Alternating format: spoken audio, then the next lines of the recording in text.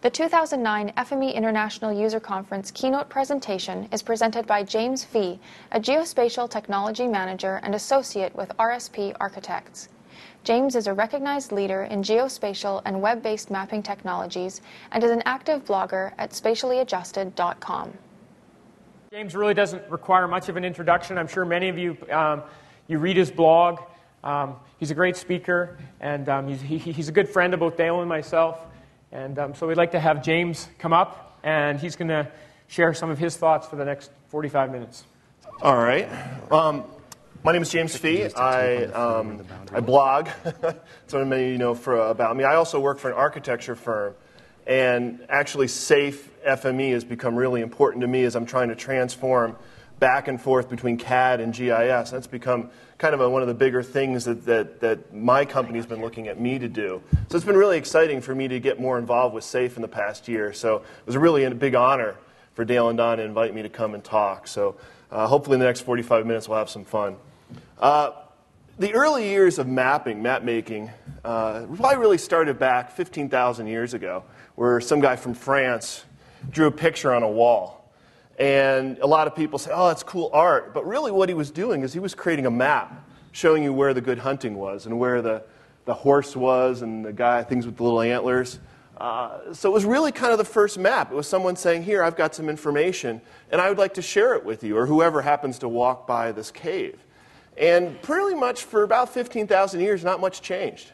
Right? People would create a map, and they'd write it on a piece of paper, on some slate, on a rock, and they go hand it to someone or put it up on a wall and hope that someone would walk by it. Well, then computers came along, right? And you had these huge, huge computers that were created, I guess, for World War II and census and all those other things. And you'd have a guy with a typewriter and a woman in the background flipping switches to try and share data. But the problem with this is these computers were built one-off, right? So someone would have a Honeywell computer and your friend would have an IBM computer. And despite the fact you could write to these tape drives, you couldn't share data because unless you had exactly that computer model that was built, you really couldn't share it. And even though it was really great because you had all these women working with you with beehives, you really couldn't get anything done. It was still, you had all this processing power, and everything you did internally. It was like you were walled off from the world. And I think part of probably my first experience with sharing data happened when these things happened in the 70s, right? I remember my dad going to these user meetings, these user groups, right? And he'd come back with this cassette tape with all these little programs on it. And I don't know if you guys remember that. You'd have it start at counter 103, and you'd have to, fast forward to 103 and make sure you had the data. But you were finally able to share data back and forth.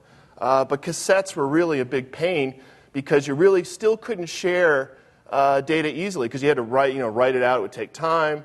And then computers like my TI-99/4A didn't talk real well with your Sinclair. So we still really couldn't share data back and forth.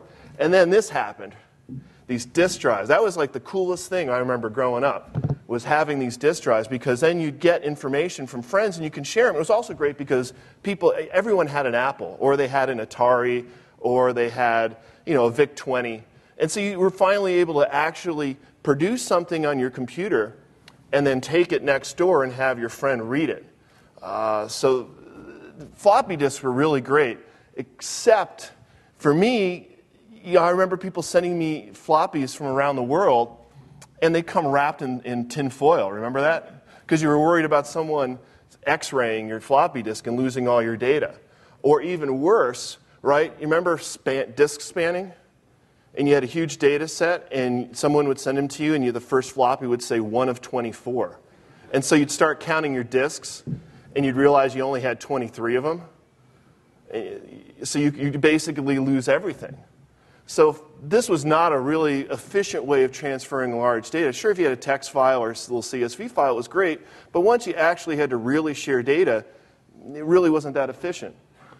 But then this thing came out, right? The modem. And that was really cool because you could finally not have to worry about how you got data. You just fired up your modem and you connected to a bulletin board service. And those are really great. I mean, most of the stuff you found on there was probably illegal. But finally, you could upload a file and friends could dial into that same BBS, assuming the blind wasn't busy, and download that file. One of the first things I remember in college was working with census data, and I remember dialing into the census BBS to download the latest, I can't even remember what it was, block group data. So we would dial into this and navigate this goofy textual-based interface and get the data and download it. So even back then, people were thinking about ways to share it. The problem was, right, your mom would pick up the phone when you're downloading, or someone would dial in and you forgot to turn off your call waiting. So you basically lost everything, unless you had one of these special downloaders that you could resume. So it still wasn't really efficient. But then Usenet groups, right? That was a great way to share data. I remember one of the greatest things in college was cruising these things. I wasn't really too concerned about studying. I was more concerned with seeing what people were talking about. And I found this on the Google, and this was interesting. This is from '92, and there's someone complaining about ArcInfo back then. Your problem is you're using ArcInfo. But at least you could, and then people would upload. You remember the binaries, and most people think of those as pornography, but you could share spatial data. I remember downloading spatial data off of Usenet groups.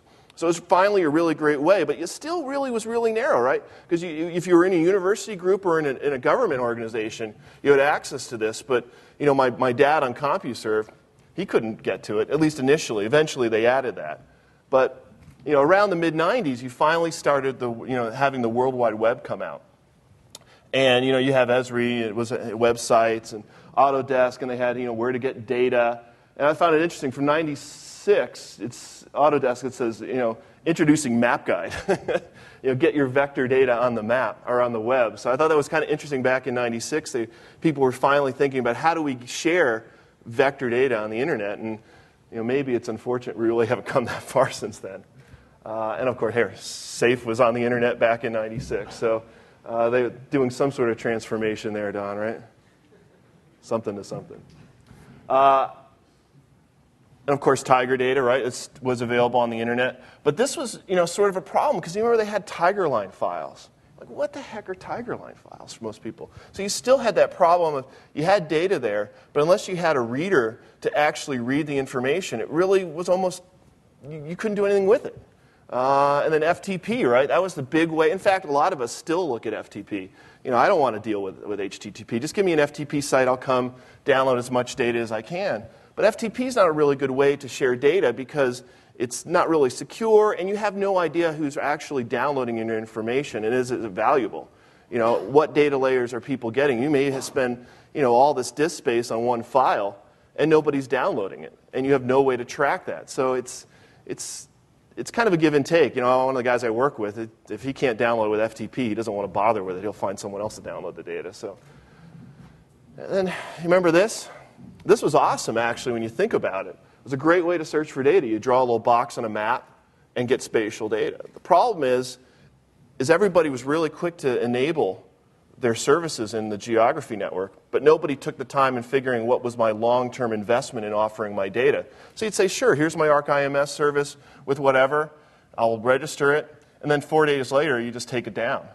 But the geography network would still show it up. So when someone's searching for it, they'd say, that, hey, it's broken because none of the data is available. Everything times out. So you were starting to get near the end of what a great sharing site was, but you still didn't have really people buying into the idea that I'm going to share data and I'm going to ensure that it's going to be readily available at all times. And right now these are some of the ones: geodata.gov, CalAtlas. There's just a lot of sites that kind of have gotten beyond where maybe the geography network was, I guess almost 10 years ago, to now, but it's still not really a great way to share data. We still find ourselves fighting through these systems. I guess the future. This was at the WARE conference. Everybody kept talking about data.gov. Finally, we have a data portal site we can use. It's like, I guess. So we'll find out. So what are the keys to a data portal, right? If I'm sharing data, what's important? Well, open format aggregation, right? We all know about open formats because we use FME. But if you don't use FME, if you're offering up proprietary formats and nobody can consume them, nobody's going to leverage your data. So you need to make sure that if we're going to be participating in a portal, that you are offering up data formats that people can read. And we all know what those are. Findability. once you get to the site, how do you actually get the data? It's not so much that you can just type in data.gov, which is easy to do, but how do I get to the end when I get to data.gov to actually get my data and get it in a format or a method that actually works for me? And then caching. That's one of the things that I've come to a conclusion on is, from sites such as the Geography Network. Service, if people are participating in this GeoWeb, right, they're offering up their own servers to be part of this. And things happen. Your IT department takes down your network over the weekend and doesn't tell anybody, but that happens to be the one time that people try and access your data. So if there can be some sort of caching of these services to enable people to access this stuff, or if Katrina happens, right? Well, if Katrina happens again, everyone wants to access the flood information, floodplain, 100-year floodplain. Well, if everybody accesses it at the same time, it's not going to work, especially if it's a WMS service. But if it's a cached tile service, then everybody can access it at the time they need it. So open format aggregation, we'll talk a little about this, right? Support for open standards. So, KML, KMZ, PDF, XML. But, depending who you're talking about, are shapefiles an open format? Maybe. But you talk to someone else and they basically tune you out, like shapefiles. Excel is an Excel open format. Well, sort of, right? Because the new Excel format, I think, is an ISO standard now, but is the old one? I don't know. But if everyone can read the format, does that make it open? Even if it's a closed proprietary standard. And then the other thing you need to do if you're going to be a data portal is you need to aggregate other sites. So I don't want, as a user, the idea that data.gov would be the data source. They're just helping me find the data. I like the idea that the Centers for Disease Control is actually worried about the swine flu and not data.gov. Or FEMA is worried about flood zones. They're the people that I want to go to get the data, but I need to figure out how to find them. And maybe I, as a GIS professional, know that FEMA has flood data, but maybe somebody else who's a neo-geographer doesn't know that. How do they get to FEMA? By going through a site such as or data.gov. And then pick any format, right? We talk about this. I actually, when I first saw this, I kind of didn't really feel it was right, but the more I think about it, this is a great way to get data, right? XML, CSV, KML, Esri, which is, I guess, shorthand for shapefile, and other. I mean, that's really, if you're sharing vector data, that's really all you need, or databases. So trying to make sure that whoever's going to come to the site then actually can download the data. Now, this doesn't transform it or anything like that. I mean, if you click XML and you do a search, you're only going to find XML data. You can't take a CSV and convert to XML, but at least it's a start. These are great formats to work with. Findability, right? How easy it is to discover data. That's part of it, right? Or the other thing is, once I get there, how do I get to the end and actually get to the data? I can go to data.gov and I can type in to find something, but I am really only successful if I actually download that data, or at least determine that the data really wasn't there. If I can't make that if I can't discover that when I'm there, it's almost a failure. So, I thought 2 weekends ago, I guess, well, more than that, Memorial Day, we were driving around Arizona, and my son had never seen an open pit copper mine. And if you've ever seen these things, they're really striking. You can't miss them. So he wanted to find more information about it. So I thought, we'll just type in Arizona copper into data.gov. It'd be a great way to find it. So I found these couple results here. And it's kind of nice. It shows you KML and Esri formats. And I thought I had something there. But I realized, looking at the metadata, it really wasn't finding Arizona copper. It just found the words copper in the metadata and described it. So to test that, I thought I'd type in Hawaii copper in the search, and that second result says it excludes Hawaii and Alaska. So the data search is really almost broken in the sense that it's just searching textual. It's not searching it from a spatial method. So I'm getting results in a textual search that aren't helping me. And then you type in something, I thought, well, what about unemployment? Data.gov, that should have information. It tells me no records are found. And I was thinking, that's something where, is my search broken, or do they not have data? And you're thinking, well, data.gov should have unemployment data for the United States since it's kind of a big topic right now. So it kind of makes you wonder. You start changing your search parameters, jobs or losses or other things. So you have to think when someone goes to your website, if you're FEMA and someone types in floodplains and doesn't get anything, flood zones, you got to test to figure out why people are there and what information they're going to get to. And then caching, right? This poor little girl, she just wants to take a sip of the hose, and her dad is probably just really squirting it in her face. But you think about, she's trying to offer something up, right, when something happens, like Katrina. So that happens. I'll go into this a little bit with one of our clients later on. How are people going to access that data when they absolutely need it? So just looking at data.gov, they don't cache anything. These are just, if I type in weather and I get those KMLs, they just go to NOAA's website. And if NOAA, depending on where NOAA's website is when a national disaster happens, or how popular one data set is, I might not be able to get that information out. And depending what I'm needing to do, especially in a natural disaster, I need to make my decisions really quick and get them done right away. But it's still okay, because I actually like data.gov. They got this nice pages where you can get information about that, all different formats. It'd be nice to transform some of these formats on the right. But then you can rate things and put comments on it. So it's really a great start. It's just early on, and you hate to pick on a site when it's out for the first month or two. But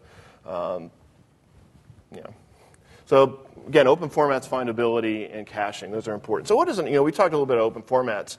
And I was talking to people in my architecture firm, and I said, is DWG an open format? And they all said yes. And it's like, it just really depends on what your environment is. I don't really consider DWG to be a very open format, but if you have AutoCAD, to you it's a very open format. Personal geodatabases, are they an open format? I can read it without Esri software, right? But it's still one of those formats you sort of can read, and it's nervous. And file geodatabases you can't read unless you have Esri's formats. And then we got to thinking about, if Esri releases an API to read a file geodatabase, does that make it open if they control the API? So this whole idea of open, how open is open and what is open. I mean, people at the WARE conference were ready to fight over what an open format was. MapInfo, same way. Mr. SID, some people say, well, it's open readable, but it's not open writable. I don't know.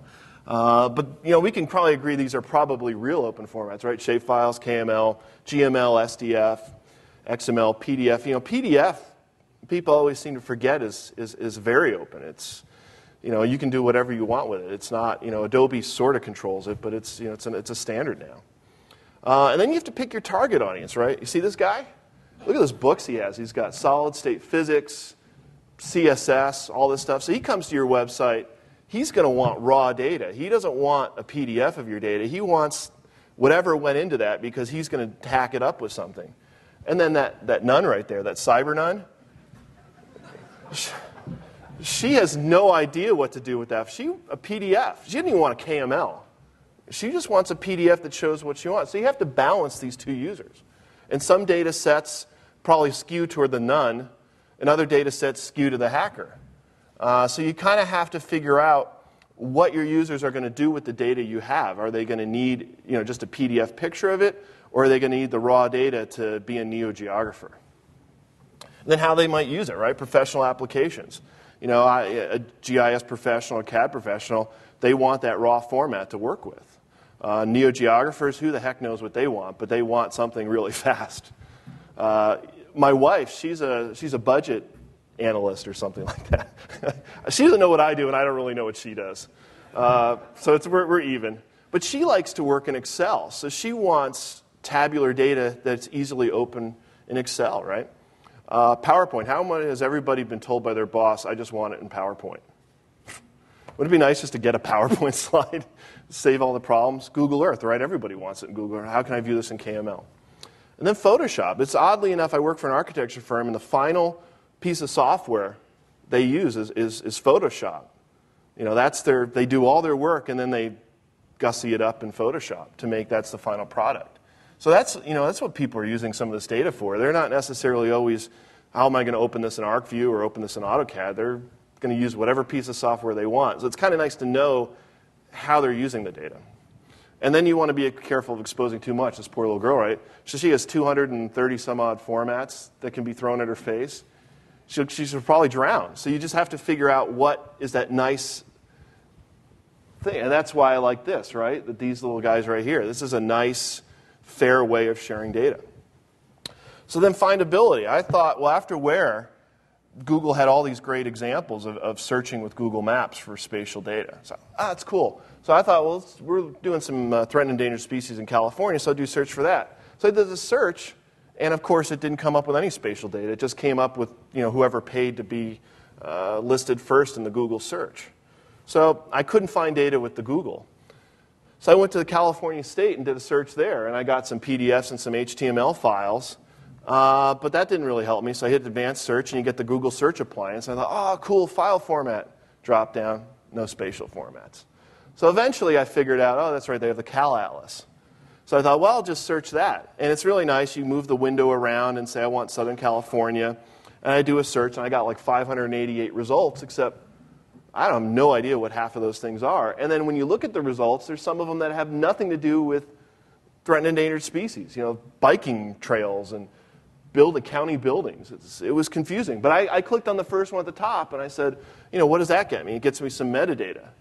So I'm looking at it, and it's, it still doesn't give me anything. So I look at the raw metadata, and here's the site to go through it. Bam, another portal. After all that, I have to go through another data portal to get my information. I mean, at that point, you just say the heck with it. It's very frustrating. So that's really what you want to do, is make sure that when people are going through this process of getting data, they get to the result, or they're just going to give up. And maybe I give up easy, and maybe some people are a little more, will fight through it. But it really was unfortunate for me to get to all that trouble of getting that data, and then get to the end and having to actually copy and paste a URL, and it takes me to another portal. But this is still a good search tool, right? Having the map to do my spatial data and just typing some things in. And I think they have, data types. I don't know what GIS applications are, but I know what maps, web services, and GIS data are. So it's a good start. One thing I do like about is the WeoGeo one, because this is really easy. So you just, you go to your area, you just keep panning through this thing, maybe adjust some settings. You get to a list, you pick your list. I wanted an aerial of my house, an update aerial. So I picked one. You can see the little box showing me where the aerial is. I can read about it to figure out how great the data is. And then, hey, I can view it in Google Earth, right? So I can check this out before I download it. And I can see, hey, it overlays my house. It's what I want. Go through, purchase it. Yeah, I get to the end, right? Because I got through and I got my data. And that's you want people pointing at you and saying, yeah, good job. You don't want them to say, I never really I gave up. So that's what you want to make sure is what's not only once you get to the site to ensure that their data exists, to make sure that you get to the end and actually be able to download the data. And then caching. Again, at where someone said this, Google does it, so it must be smart. Okay, but caching I think is really good because it ensures data is available. This is some data set that I'd shared with somebody a couple months ago, and our IT staff deleted the file because they clean the drive out every month. Well, that person had the link somewhere, and they click on it, and it takes you to this 404 page. So they would download it, and they'd say, hey, I didn't get the data. Well, why did it take you a month to download the data? Well, it just happens. You get busy, you forget about it. The other thing with caching is it speeds delivery, right? People expect Google Maps from us, and it's really hard to do. None of us have the Google servers behind us. So we want to try and eliminate dynamic services that don't have to be dynamic. We can cache it, and people can get it to appear right now. So many things people say, oh, you just did that KML, and you can view it in Google Maps. Well, it takes a couple seconds for that KML to appear in Google Maps right as Google reads the KML in. So sometimes people wait a couple seconds, and they see nothing happens, and they backspace, and it ruins your whole application. So you want to try and cache this stuff as much as possible so that people stay at your website and stay working it and continue along with the workflow you've given them. Because if people start backing up in your workflow, it really creates problems for them, and you can't figure out what they're trying to do. Reducing server loads, right? I don't know about you guys, but when my IT staff gives me a server externally, it's basically on its last legs, right? These servers are about ready to die, but they'll throw you a bone and say, here's this old Pentium Pro server. You can use it externally. So whatever I do on that server has to be really efficient. I can't afford to have these fancy dynamic services because they just run really slow. Which leads us to the cloud, right? Because that's the great solution to all our problems, right? So data, as I was saying, data sharing is very expensive, right? You need bandwidth, and not all of us have great bandwidth. We have DSL and cheap T1 lines, so we don't have all this great bandwidth to share data. You need a lot of disk storage. People say disks are cheap. I don't know. Whenever I try and buy disks for my server, they seem really, really expensive. So disk drives are cheap if you're buying them for your home workstation, but if you're buying them for your server with redundant disk arrays, they cost a lot of money, right? Processing power. My Pentium Pro, it runs Windows 2000 really well, but it doesn't run ArcGIS Server or anything else at all. Scalability, the idea that I may serve something up and it might be interesting to 5 people today, but earthquake happens in Arizona, and I have earthquake faults in Arizona. Everyone wants that data set that day, and nobody can find it. So, what's the optimal method of sharing data, right? Well, whatever it needs to be the system of record, right? Because if I'm going to be sharing data, I want to make sure that data I share is the real data, not what people might have on their laptops. So if I'm the U.S. Fish and Wildlife Service, for example, and I have critical habitat, whatever critical habitat is up on my data sharing site, that is the data set. It's not some intermediate data set. Institutional repository, right? If we're sharing data and everybody's storing it on their local computers and we're doing some sort of sneaker net thing, you're not really going to get the optimization of your data storage. So you need to make sure people are storing it on your data storage site. Web-based access. If you're going to access this data from remotely around the world, you don't want to have to download some client to access it. I just want to go to a website, type in my credentials, do a search, find it, hit download.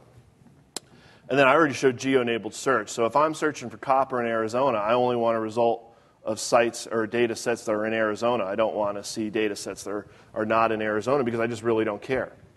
And then high performance, right? The whole Google Maps thing. I don't have time to wait for all my servers. So as much as I can do to optimize my map services, you still need a product that people are not going to bail on you. And really, you have to be Google fast. And then customize your request, right? Spatial ETL, we all know about that. It's not so much that I can download Tiger data for the United States. I want to just get something specific out of it. So how do I transform it into something else and get exactly what I want, rather than taking my bandwidth to download a whole huge data set? Then pay as you go, right?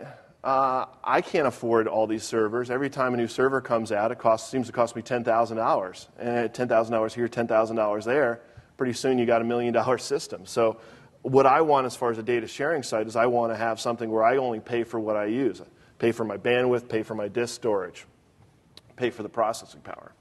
That needs to be IT friendly, right? If your IT staff is going to support you, they need to buy into it. So it can't be this fly-by-night site, the James Fee data repository that's hosted on his computer sitting in his house.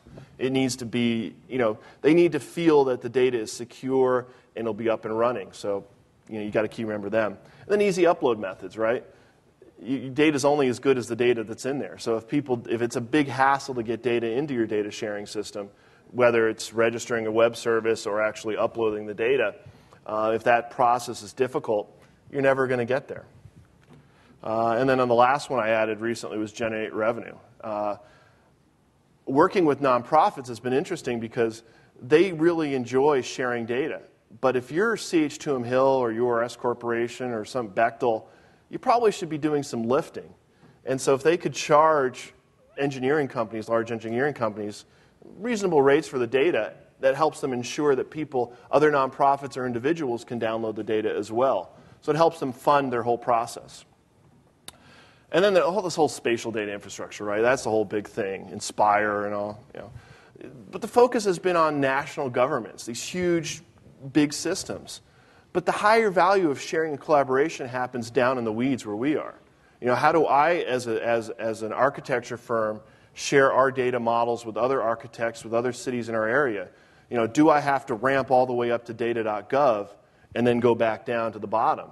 Why can't I share my information across everybody at that level? And I think that's where we're going to see the real power of it. Because you get your own personal GeoWeb, right? That you don't have to be a state, a country, or a huge organization to be a part of the GeoWeb. You can enable it yourself. And so one of the great things we've been able to do is with this New Orleans data center. And right after Katrina hit, they basically found me, I guess, off my blog. And they had a problem. This was their system before, Windows 2000, ArcIMS, and Cold Fusion. And you can make a lot of money consulting on these products. But if you don't have, these guys, the Geek Squad, behind you to help implement this, you're just not going to get this product done. Things need to be serviced, services start, fail, stop. How does it work? So the staff, they're just a bunch of people trying to democratize data. That's their whole big thing.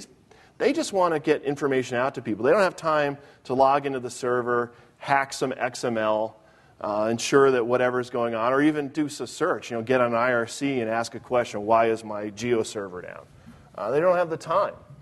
So what we did is we took that old system and moved it to more of an open system, so getting rid of Windows 2000 and going to Linux opens up a whole lot of stuff for us. Getting rid of Cold Fusion and going to Django, a lot more open framework. And then because what they were serving up with ArcIMS really wasn't dynamic, we basically just said, let's use Google Maps because that's what people are used to using.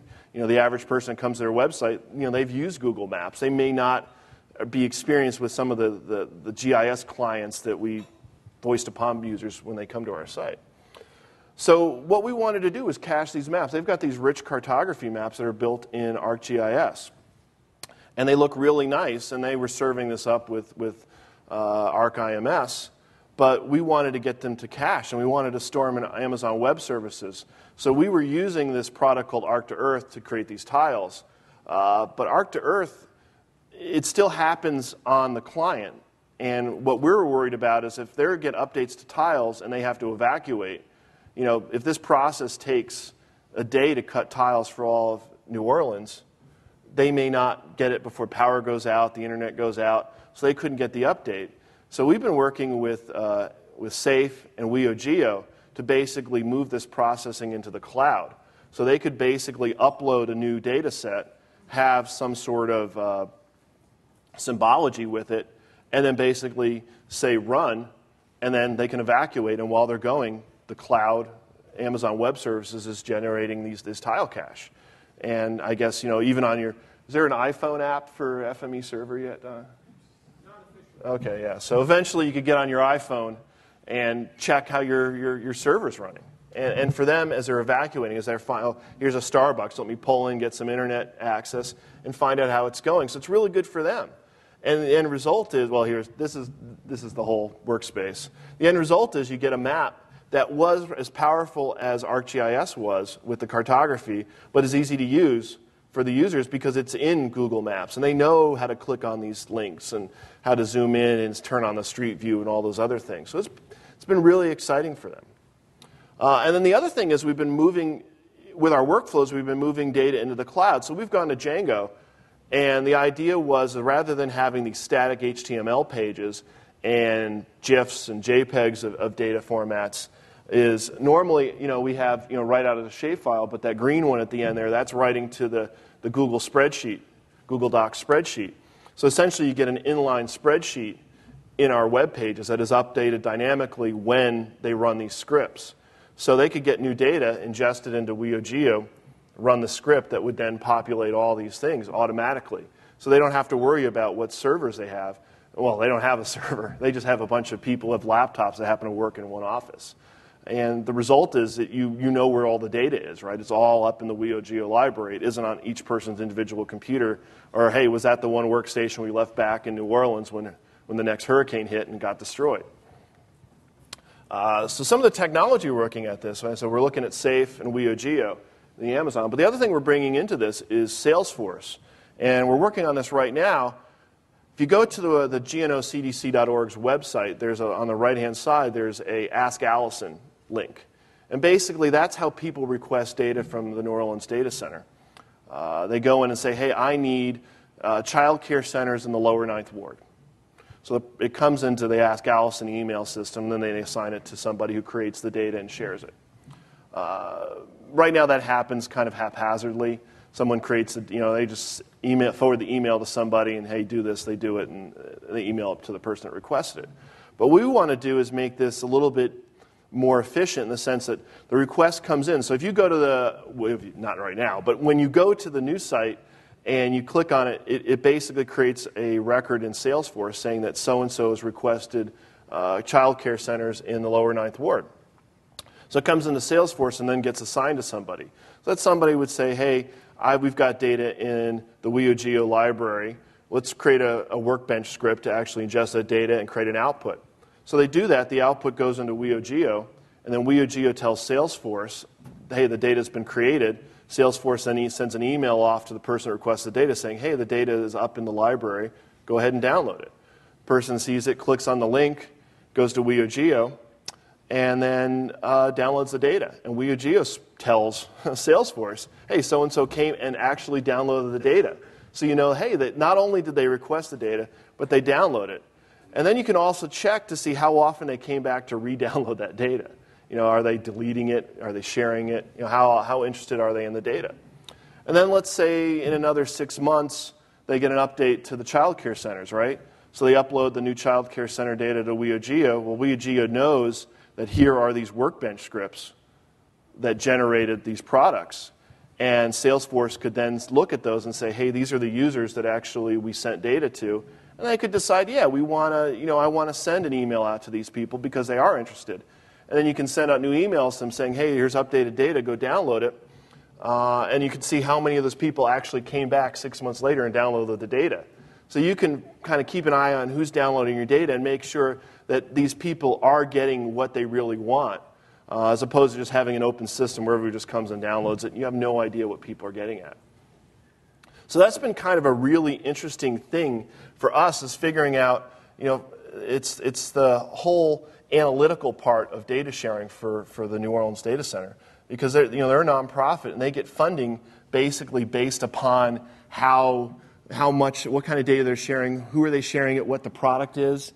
And it's really important to them to make sure that, hey, if we're investing time to create these products, that people are actually using it. So, it's really interesting for us as to just when this gets deployed here pretty soon to see how well this is all working. And I think this is kind of interesting. The data sharing is when you get down really low, you don't have the time to waste creating data sets that people aren't using. Maybe if it's a big organization, you're just pumping out data sets left and right, it's not a problem. But when you've got this small staff that basically is sharing data for all of New Orleans, they want to make sure every product they create out of their library using FME is a product that people are using. And if people aren't using it, to stop running it. So the results are, there's no lock-in. So they're really happy with the idea that in the olden days, with old GIS servers, you basically were very locked into this server, and you could get a new version, but you really had to start from scratch. So what they like about FME is the fact all these new transformers and things happen, and they can write to different formats. And what Denise said to me is they're no longer fighting change, but embracing it. So they don't have to worry about some new format coming out and how it's going to affect them. They look at it as a more positive thing. This whole Google Maps data API. What is that going to mean for them? In the past, they might have been scared of it. I don't know. But now, eventually, there will be a reader-writer for that. They can figure out how do they best leverage that to get their work done. So for them, they go from kind of fighting change to just saying, cool, what's this new technology? How can we use it? How can we get data to our clients better? So, that brings kind of to the end of it. For me, the whole idea of FME has really been liberating, the whole process. I was talking to Ed Cadabal last night from Microsoft, and we were saying kind of in the old days when you ran scripting, there's 100 ways to get a result. And then we kind of got into this wizard-based processing where pretty much all you did was press next, and it didn't matter who was doing the analysis. All you had to do was hit next, and you could find anybody to do that. For us, FME is really great because we can explore kind of different ways to use the data and different ways to get to a result. And that's kind of, it helps us fine-tune what we're trying to get to. And as I appreciate both Dale and Don and everybody at SAFE for continuing giving us new product and just being able to say, here's a new Transformers, here's new Writers Readers. That to me is really efficient for me, who's trying to make sure that my clients have exactly what they want. So that's pretty much my talk for today.